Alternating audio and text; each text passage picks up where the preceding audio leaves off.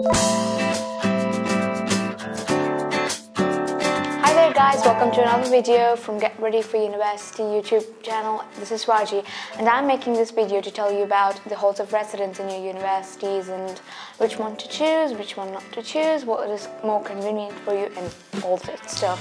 The first thing you need to ask yourself is which halls of residence is more convenient for you.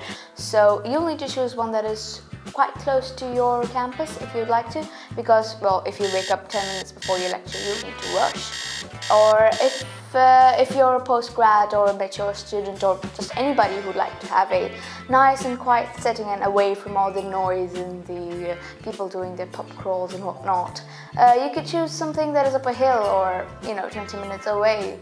But hey, you'll need to balance it out, because if you wake up 10 minutes before, you're not getting signed in.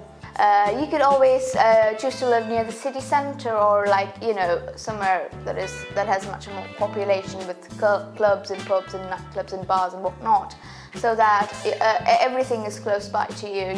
The train station, the grocery shop, Morrison's, Aldi, and the pub.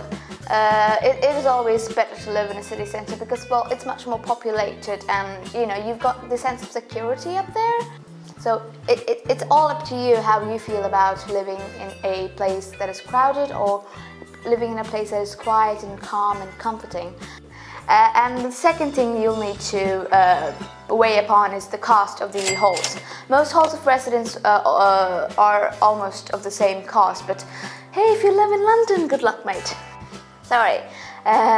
But in a place like Bangor, which is really cheap because, well, it's a small city, almost all of the halls of residence are about the same cost. And well, the cost also depends upon whether you want an ensuite room or a non-ensuite room where you share your bathroom with 4 or 5 other people. And if you're like, oh no, I'm not sharing my bathroom with anybody, I'm gonna keep it to myself, my precious, then you're gonna have to choose the ensuite room. If you think, oh, I'll manage it with my part-time job and my internship and all, you better choose the ensuite because hey, you'd like some privacy. If not, oh, I'm like, yeah, no problem, but yeah, I can share it with anybody, and I'm gonna spend all the extra money on going out and socializing with people. It's up to you. And of course, the very, very, very important thing for survival is food. If you go, oh man, I can cook for myself, I'm very, very, very self-sufficient, I can do it, then you can always choose a non-catered hall where you share your kitchen with 8 other people. Or you're like, the only thing I know how to cook is microwave pizza.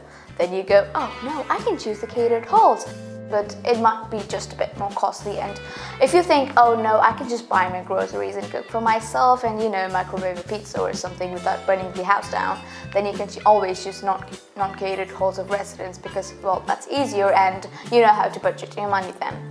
And of course, it's always about your flatmates. If you want to be with a friend, or you both are going to the same university, or we'll just live together in the same halls of residence, if you think like that, well, it's your choice really.